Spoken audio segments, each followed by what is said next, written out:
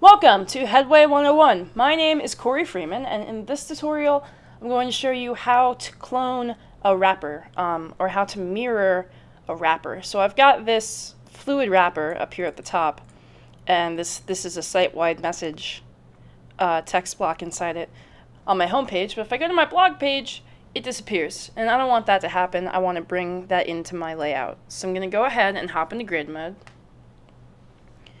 And I'm going to add a fluid wrapper here on top, and instead of drawing the same block, I'm going to open wrapper options, go to mirroring and config, and mirror the blocks from another wrapper. I actually gave the wrapper I wanted to mirror an alias, so I'm just going to click that, and now it's mirroring the wrapper from number 7, which is the one I wanted.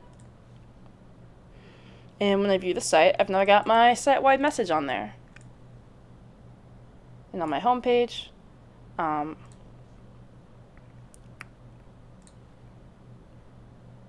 show you again with the single because I didn't customize that one. So if I go down to single, and maybe this one is also a different layout, but I still want that message, I'm just going to open up the options for the wrapper. This is in grid mode.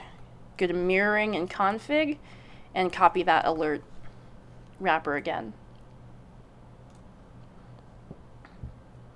Alright, so this would be good for a block, this would be good for like a site-wide, maybe under construction or new announcement kind of thing, or a fluid footer with widgets that you wanted to easily copy from design to design without using a template or lots and lots of cloning.